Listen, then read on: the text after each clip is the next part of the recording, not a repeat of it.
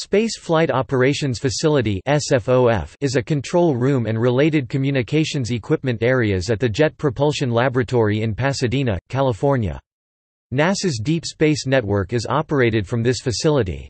The SFOF has monitored and controlled all interplanetary and deep space exploration for NASA and other international space agencies since 1963. The facility also acted as a backup communications facility for Apollo missions. It was declared a National Historic Landmark in 1985 and is on the National Register of Historic Places. Public tours are available with advanced planning. Topic: History. In the early years, the Operations Control Center of the Deep Space Network did not have a permanent facility. It was a makeshift setup with numerous desks and phones installed in a large room near the computers used to calculate orbits. In July 1961, NASA started the construction of the permanent facility, Space Flight Operations Facility (SFOF). The facility was completed in October 1963, dedicated on May 14, 1964.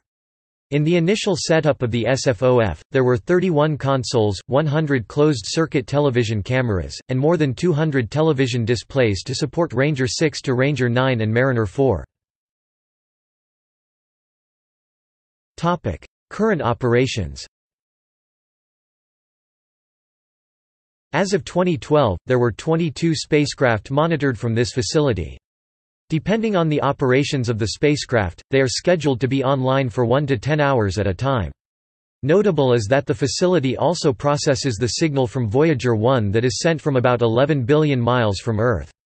With data feeding into the Space Flight Operations Facility from every NASA spacecraft beyond low Earth orbit, including rovers, orbiters, and deep space probes, there is a plaque in the middle of the room designating the facility the center of the universe.